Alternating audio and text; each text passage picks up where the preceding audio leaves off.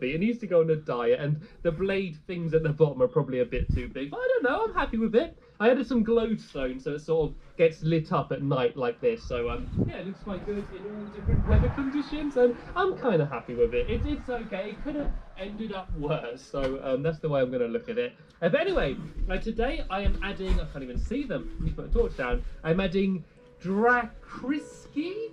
And sorry if I pronounced that name wrong. That's actually their Twitter name if you want to follow them. And they actually drew a picture of me and ballistic squid combined. Basically a squid cat they drew me, and it looked really awesome and it made me laugh. And it was actually because on my Quest to Kill the Ender Dragon series, I mentioned that if we both went through the Nether portal at the same time, would we be sort of combined to be mutant people? And look, there's another moose up there.